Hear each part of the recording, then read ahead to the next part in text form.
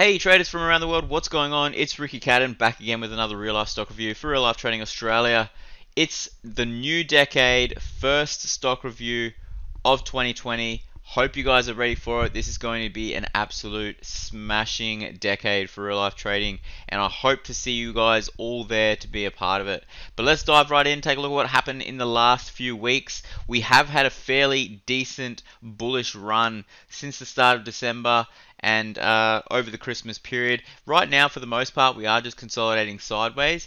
However, we did get some news that there was an Iranian missile attack on the US airbase in Iraq. So we are actually gapping down after hours. We closed at 322.74, and as you can see here in the after hours session, we are gapping down, and right now bouncing off the 317 level, which on the shorter term moving averages, you can see is right here, right between, we're getting caught between the 20 and the 50.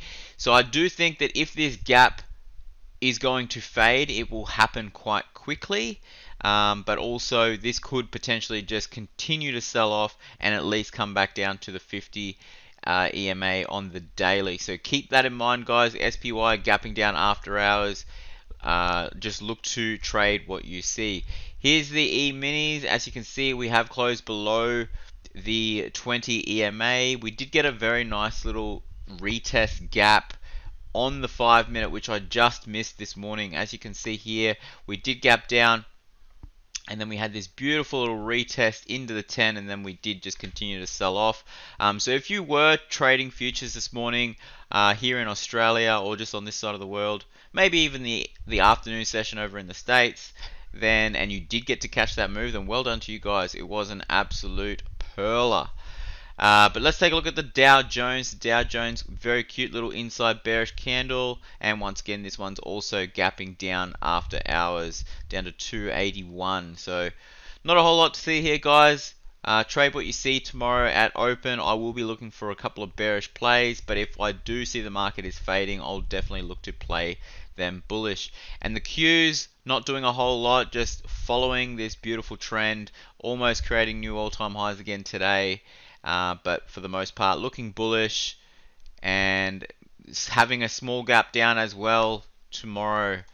Apple, we are getting a nice gap down on Apple tomorrow, creating a new all-time high today. Once again, not surprised at all, but we are actually gapping down to 292. It's going to be interesting to see how this one opens up, as this is below this very bullish candle that we have right here.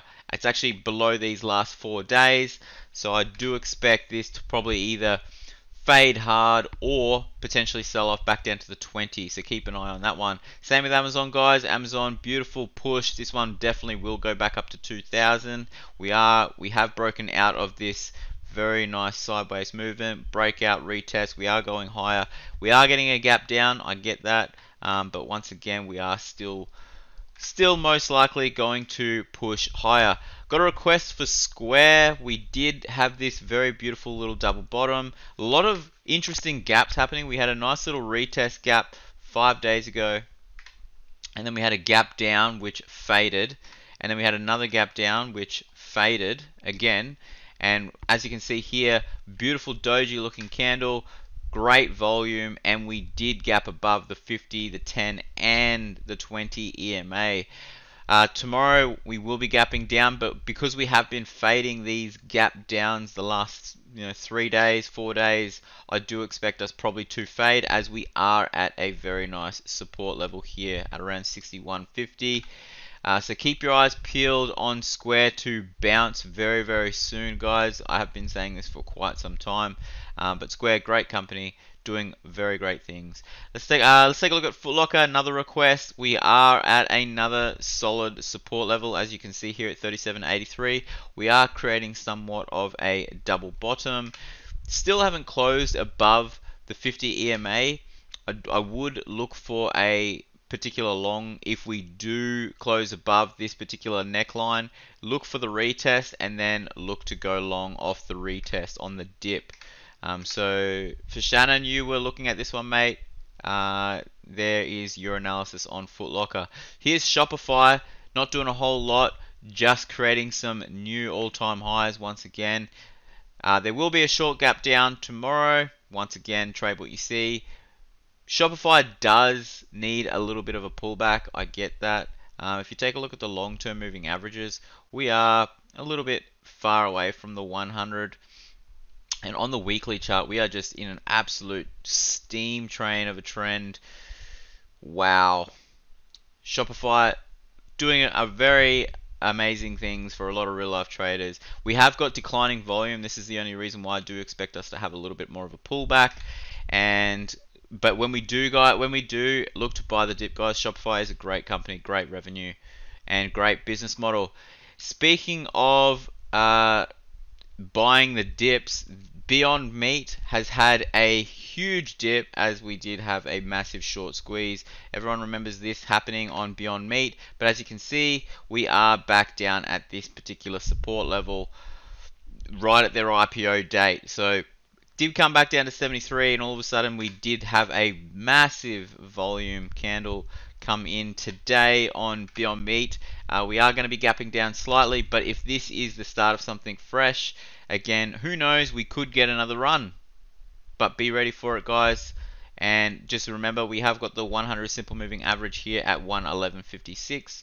So I do expect us to be a little bit of a pause on that one. Let's take a look at the Aussie markets, the all odds, not a whole lot happening here. We are getting fairly weak at this point. As you can see here, we are creating some lower highs, and we still haven't broke the low of this particular trend line. But the market is not pushing high. Well, the market's not pushing higher very quickly. So I did say that we probably would slowly trade sideways in this range for quite some time unless we broke this particular trend. But we'll have to wait and see. We could, if we do break above 7,000, I do expect us to continue higher. CBA, a lot of people in long-term CBA shares. I have been saying for quite some time this will probably trade completely sideways for about 6 months. We are still trading sideways, and I have been mentioning to sell some out of the money covered calls between 83 and 84. So if you have been doing that just for some extra income, then well done to you guys. CBA is just going completely sideways at the moment. But if you are looking to buy, the 200 is not very far away. We have bounced off this particular level before, so look to buy the dip on CBA. Here's BHP, another one that I have been mentioning to sell some out of the money covered calls. Between 40.50 and 41.50. These are very nice selling locations. As you can see here, guys, we have had a fairly decent push. We've gone up 15% just in the last 3 months. So we could go for a little bit more of a pullback. If you are looking for a buying location, probably look back on the weekly chart, and around 35 would be a very great buying location. If you don't want to hold, that's a long-term trend.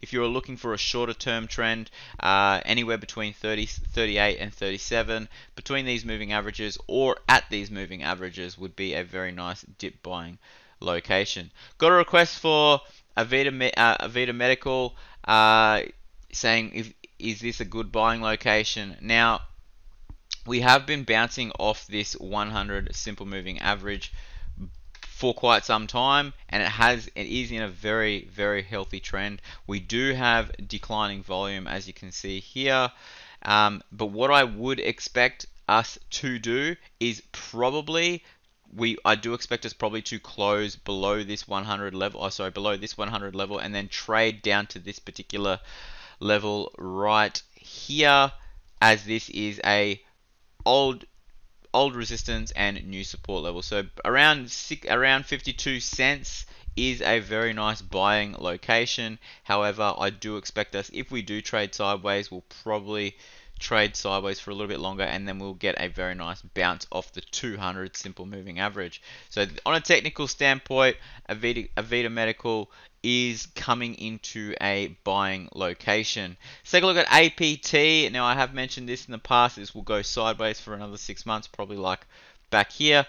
You most likely will get a dip buying opportunity off the 200 simple moving average on the daily chart. So keep that in mind, guys. APT, we all know what they do here in Australia. Very, very great service to have in the retail industry as well. We'll take a look at gold. Gold finally making some new highs. Let's just take a look at the hourly chart, because this one realistically was a very nice little breakout. As you can see here, we did get some nice high lows, and we did have this very big ascending wedge that we had been stuck in for quite some time. As soon as we got the breakout right here, we had a boop little retest. There was your buying location back on the 23rd, just before Christmas, and you would have had a very nice Christmas present and a very nice New Year's present if you did look to buy that particular dip. So all those in gold, I did say that eventually this would probably go higher, and we are in a very nice trend at the moment. As you can see, we have had a nice little 1, 2, 3, 4. I would say this is a wave 5 on your Elliott wave, and we could potentially go up to 1760 at the highest, I think, before we get another decent size pullback. But stay bullish on gold, guys. We are definitely going higher on this one.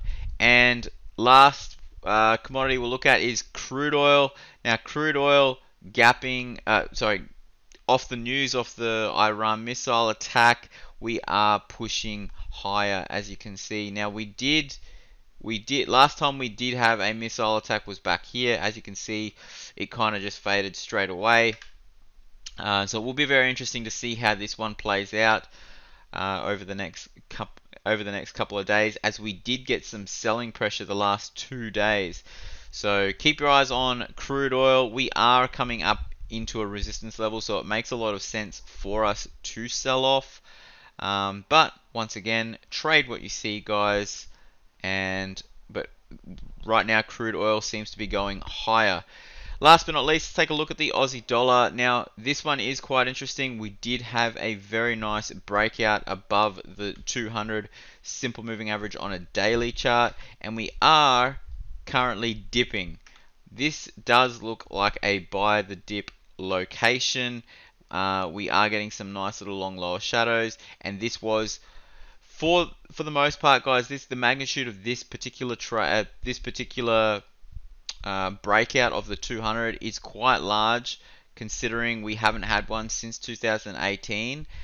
So I do expect the trend to either trade sideways or start to change direction here at this particular level. We have been trading sideways for I'll just have a look here. We have been trading sideways for 183 days. So pretty much we've been trading sideways for 6 months, and right now we are slowly but surely creating some new higher lows, and most likely will trade sideways and then slowly trade higher.